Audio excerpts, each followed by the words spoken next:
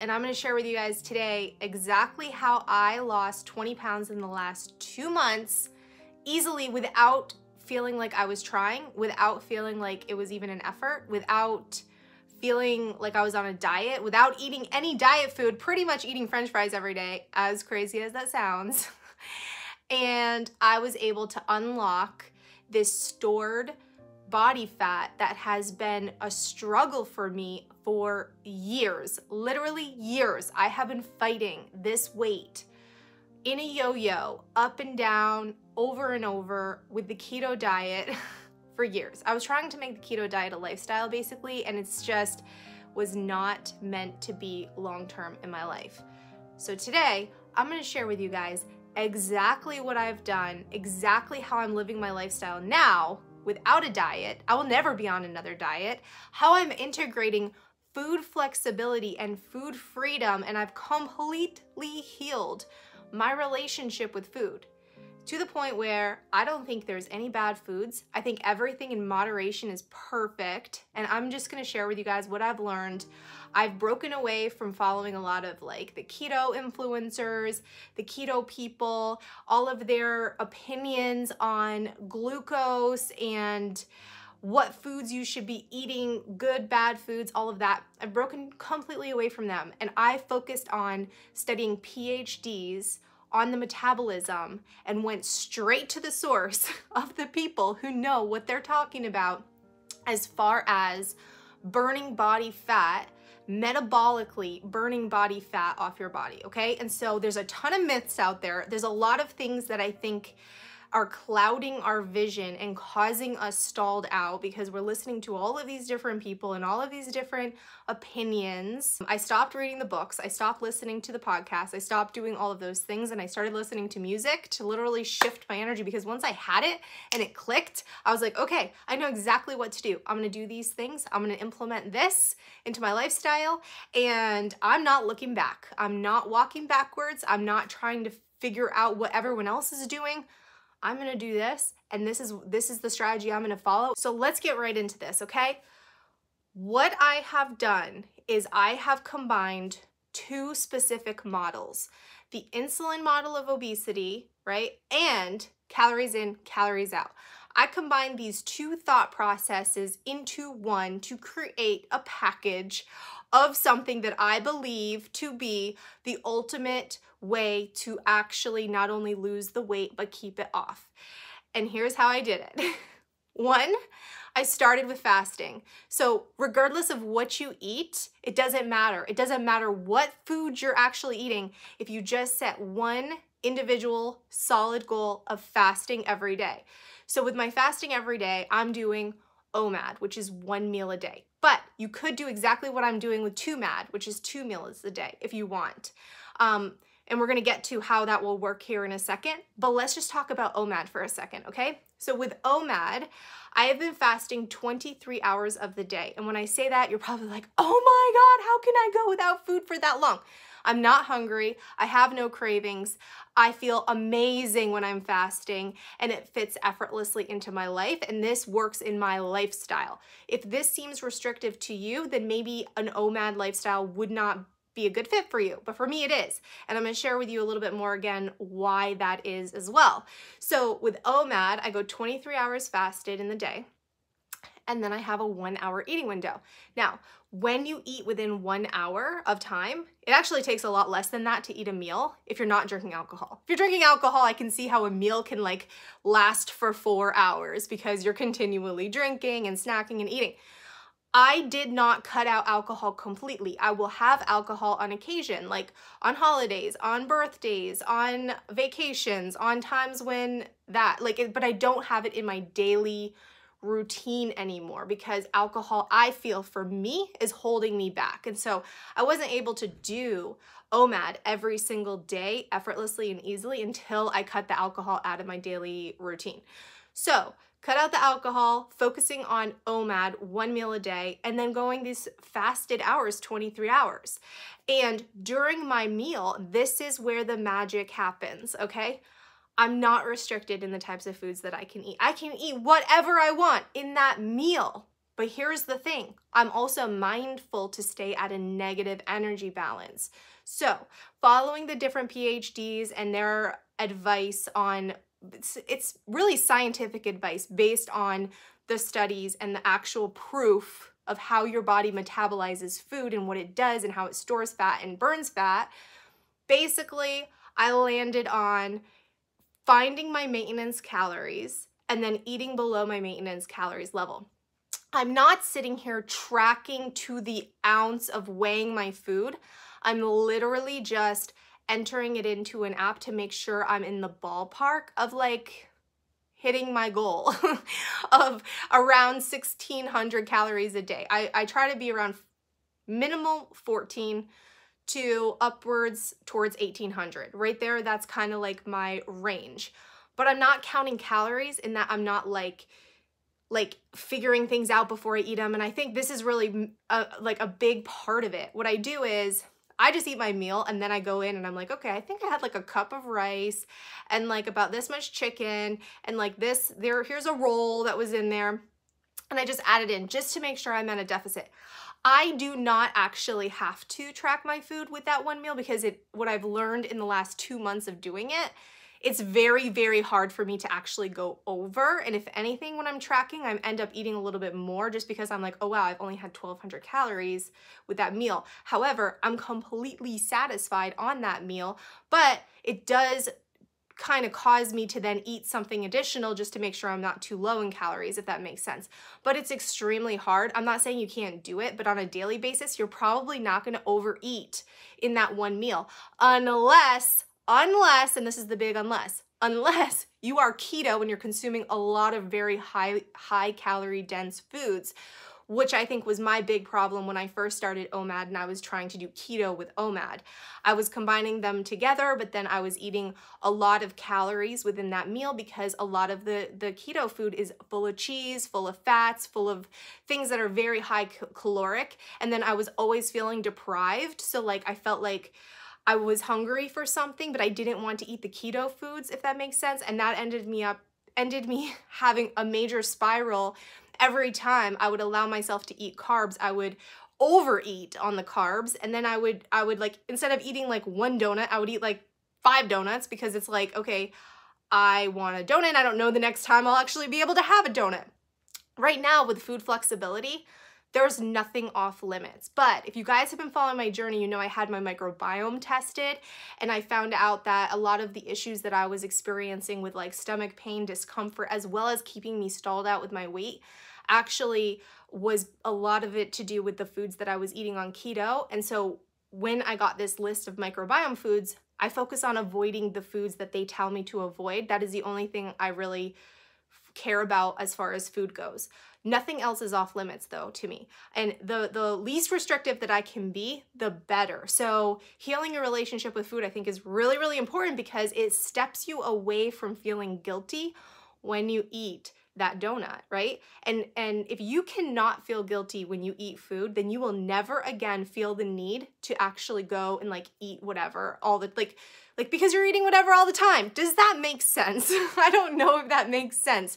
But eliminating the guilt aspect with food and this being bad and this not being helpful to your goals, or you're going to gain weight if you eat this or that.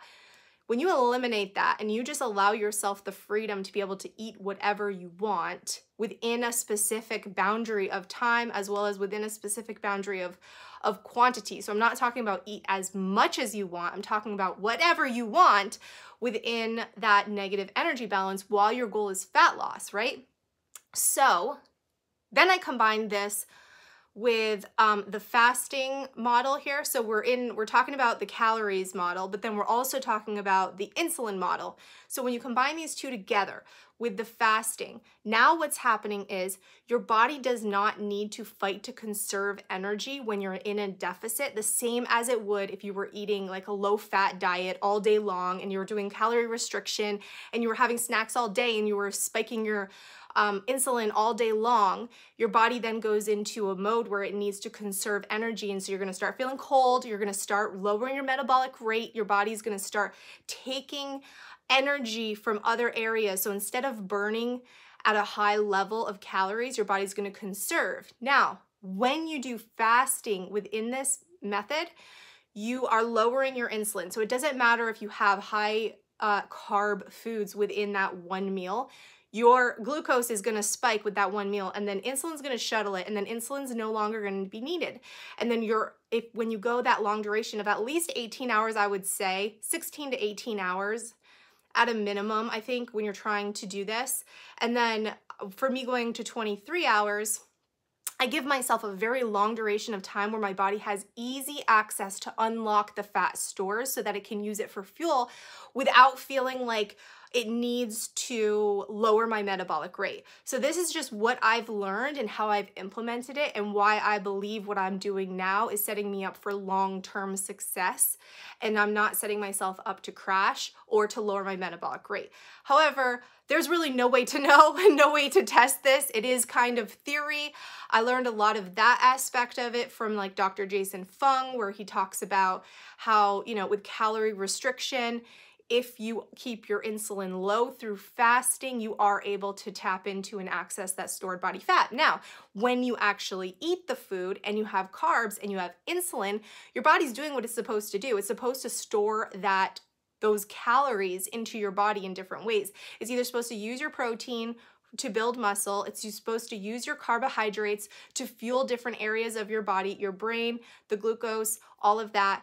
And the fat, it's going to shuttle it into fat storage. Okay, so you eat a meal, you're going to use some of that energy, but you're also going to store some of that energy. And then you go a long duration fasted, like 23 hours a day, and then now your body is going to burn the fat that not only you consumed in that meal, but then also burn the body fat off your body too if you are at a caloric deficit. Now, what I did for step 1 was I found my maintenance calories level. Now, the way that you find out what your maintenance calories level is, you can do this in a free way simply by taking a week where you maintain your weight and tracking what you're eating in an app, so you can kind of get a ballpark of how many calories you typically eat a day in your normal lifestyle before making any of these changes.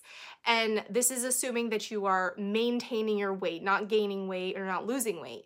And then the average of the calories for that week, that would be your maintenance level calories for you to stay the same, okay? That's a pretty good ballpark of how to do it that way. Or there is some free apps where you can try to find your maintenance calories if you search for that. I use an app, which I'm not affiliated with, but it's not a free app. It's a coaching app where like you are constantly checking in every week. You're giving your weight and they're changing your numbers based on your progress and what your goals are and where you've been. And it will even change your maintenance level calories as you lose weight, because even when you do the fasting and then you're kind of protecting your metabolic rate in a lot of ways with that, you're still going to lower your calories you burn at resting. You're still going to lower that as your calories are lower and your body gets used to a lower level of calories. This is just what your body's going to do long term to survive, and that's natural and that's normal, okay? But we want to minimize the impact of that through the fasting, okay? If that makes sense. So I like the app because it will literally calculate that for you. And while I don't necessarily stick to trying to achieve the high calories they tell me that I can eat with weight loss, I'm just focused on staying below my maintenance level. And so, like I said, some days that's 1,600, some days that's 1,400, some days that's 1,800. It changes from day to day based on what I'm eating. So another thing that I do that's helped me is I use specific supplements within my fasted window. I used ketones. Even though I'm not eating the keto diet, I don't eat low carb. I actually eat very high carb and high protein right now. I'm using the ketones because they allow you to get the benefits of the keto diet without the actual keto diet. So as example, the ketones in your system, they help with appetite control, they help with hunger so that you don't have those cravings while you're fasting. And for me, nighttime is my most difficult time, right? That's when my family's eating their dinner. I usually have my OMAD meal for lunch. Like I will close my window at 3 p.m. and then I start fasting through the night. And then, so what I will do is I will have a nat ketone at the beginning of my next fast, and it just kind of helps prime my fast so that I don't experience the cravings. I'm not trying to eat some popcorn and chips and snack while we are sitting around, you know, watching movies and stuff. And then in the morning time, I have a pro shake, which it combines the ketones with low protein. And so I have that typically about 1 hour before I break my fast. So it's almost like I have it, it gives me those ketones, it gives me a low level of protein, it helps me then feel fuller on less when I eat my meal, and then I start my next fast with a ketone, and I just do repeat that every single day. I just been doing that day in, day out, and it's allowing me to maintain my muscle while I am burning body fat. My muscle actually increased while I lost the 20 pounds, which is remarkable and crazy. As far as exercise goes this entire time, I actually got a rebounder. It's like a mini trampoline for the lymph drainage, not for the calorie burn to lose weight, because like I mentioned before, when I was researching through these PhDs, what they actually found was when you pick up some form of like cardio exercise and you start burning more calories with your workouts, your body actually adapts and changes the amount of calories you burn at resting to match. So like if you're normally burning like 2,000 calories at resting and then you start doing a 200 calorie workout, then yes, for a couple weeks, you're going to be taking those 200 calories off or adding it to the 2,000 calories. So then maybe you'll be burning 2,200 calories, but eventually your body's going to lower the amount it burns at resting so that you're burning 2,000 calories, even though you're doing that extra 2,000 calories. So all that to say, if you pick up a workout and you're doing something where you're burning calories, just keep in mind, it's something that you probably want to do for other reasons other than fat loss, something like mood benefits. For me, the rebounder helps with the lymph drainage, which does help with a lot of things as far as fat loss goes. And also it's just incredible for the mood. Like I just love it. And I'm lifting weights. And the reason I'm lifting weights is because when you are lifting weights while you are working on fat loss, you will maintain your muscle mass, which is what you want. You don't want your body to start using muscle in some way for fuel of your body or in any way. You just don't. So from what I've learned, this is the exact strategy. Okay. So if you are like, all right, that sounds great, but there's no way that I can fit one meal into my life. Like I need 2 meals. Very simply, you are simply splitting the amount of calories that you're consuming into those 2 meals. You're eating the exact same amount in the day, and then you're spreading those meals out and you're not snacking in between. So you're allowing your insulin to rise with that meal, fall, stay low in between the meals, and then you're having your second meal. And so some days I'll do 2 MAD, especially if I'm on vacation or I'm on a trip or something. And typically for me, OMAD works really well having breakfast and having like a late lunch. That just seems to be a really good balance for me. But I think if you're fasting, you should try to go at least 16 hours fasted from the last meal to the first meal, or 18 hours ideally. And then 18 hours would be a 6-hour eating window. So 18 hours fasted would be a 6-hour eating window. So that doesn't mean you're eating the entire 6 hours. It just means you are having 2 meals within the 6 hours, and the rest of the time you are fasting. Okay, so if that makes sense. Typically that's the easiest way for people to start. They will start with that, and the way I would use the supplements within there is you can use the Nat Ketones and the Keto Pro anytime in your fasted window that you find is your biggest struggle to help you. Okay, so it's a tool to help you. And if you need the appetite control, you want to get ahead of it, ahead of the cravings, ahead of the hunger, ahead of the time when you normally know that you are going to be looking for either Starbucks or something like that. So if that's in between those 2 meals, then that's when it is, and that's great. I would say do your pro, like this is how I would do it. I would do the pro, ice and water, as like a breakfast, and then an hour or so later, then I would have my actual meal. So you're kind of preparing your body for the solid meal. And then either in between, I would have the Nat Ketone, or then at night, or both. You really can build it up however you best want to build it up. And then the rest of the time, you want to be just drinking plenty of water, and lots of water. The more water you drink, the fuller you're going to feel. I've found I will do black iced coffee in the morning every morning, but that is a time when you could have your ketones if you want ketones then instead. I don't recommend making like a fat coffee or adding cream to your coffee or that sort of thing. I think that's a habit that would be beneficial to you to release and then just focus on when you wake up.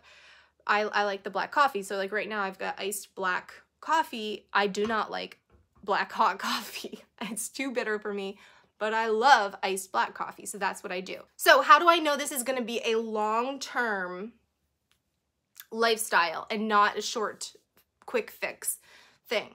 The reason I know that is because right now I'm not looking at the finish line. I'm not like, when is this over? When can I eat what I want to eat? When can I go on vacation so I can say, screw it to my diet? I'm not thinking like that.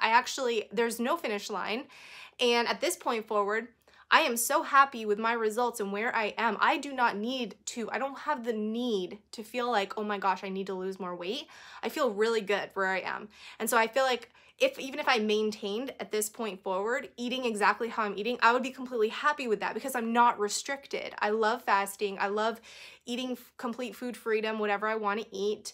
Of course, I'm going to get my microbiome retested and all of that, my cellular data and health information, all of that retested to see the improvements there and where I'm going and heading. I'm gonna do that probably at the 4-month mark, and then I take it from there, right? So like my actual food list of things to avoid, you know, based on my microbiome, that's gonna change as I heal things within myself. So as of right now, I'm not eating red meat because that comes up on my avoid list. But later on, I might be able to eat red meat. It might shift from my avoid list to maybe my minimize list and then my enjoy list. That's the goal, right? And this is the big part of the food freedom. It's not like I can't have that forever. It's just I feel so good without it now that I have no desire to eat it, and I have no cravings for anything either.